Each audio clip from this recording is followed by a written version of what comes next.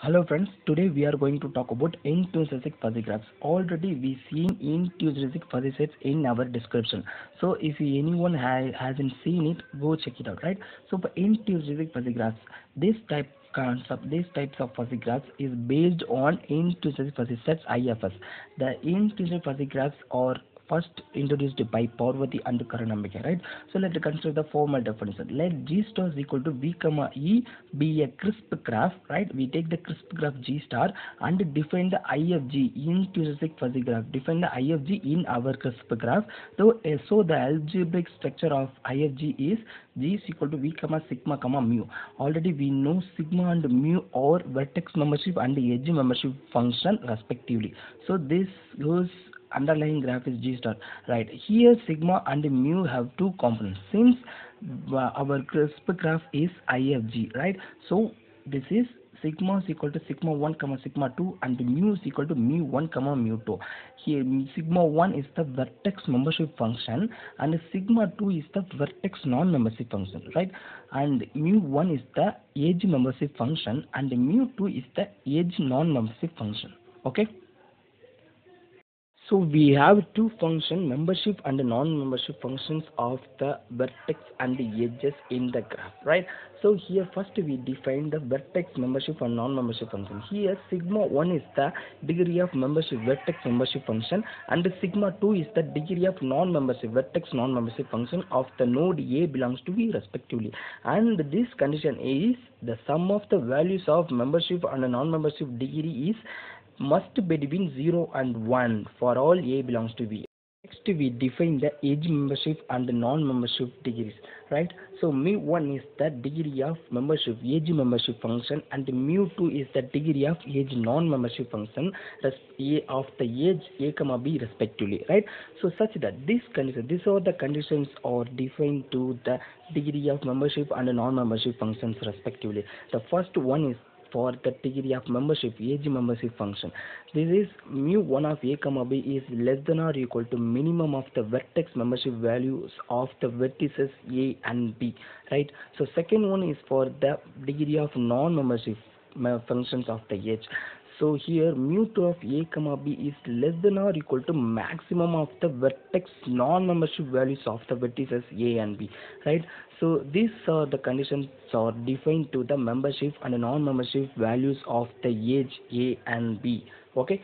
And again similar to this, the values, the sum of the values of membership and non-membership functions of the edge is must be between 0 and 1 for all A comma B belongs to capital E, right? In some literature define the different condition for non-membership function, non-membership values, that is mu2 of A comma B is greater than or equal to maximum of the vertex non-membership values of the vertices A and B, but mostly common followed this condition, so we followed this one. Okay, let's consider the some example, right? So here we define the vertex set and the edge set, also define the vertex membership and the edge membership values. Okay, so here we see that the vertex membership values of that vertex have two values, that is the ordered pair.